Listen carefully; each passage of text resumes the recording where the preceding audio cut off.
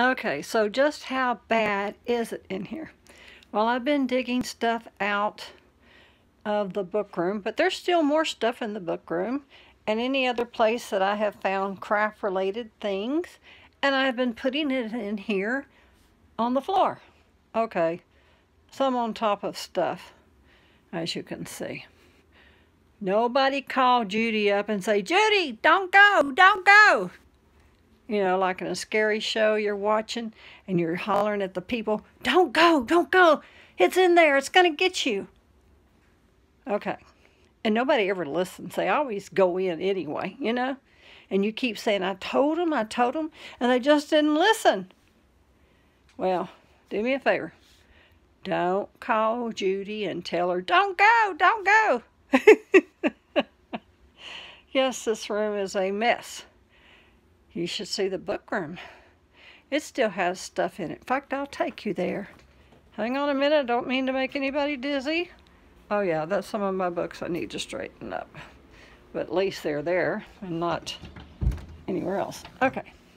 Here's my Etsy book room. One of these days I'll get back to it, but it's not today.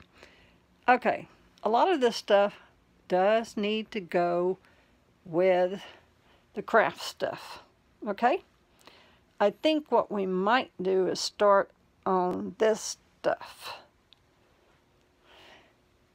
And I don't say anything, and I tell Judy not to say anything, but yes, I do give her a bunch of stuff. After all, she's helping me. So I have a ton of stuff. Those are my books. Those are more books. Oh, boxes up there too.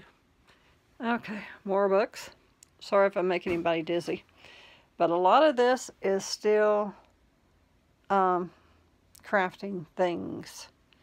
So we'll be going, well, I don't know. I might try to get this room pulled out and then see if we can do anything with it, and then at least get this room done. Like I said, don't call Judy. All right, y'all. Bye now.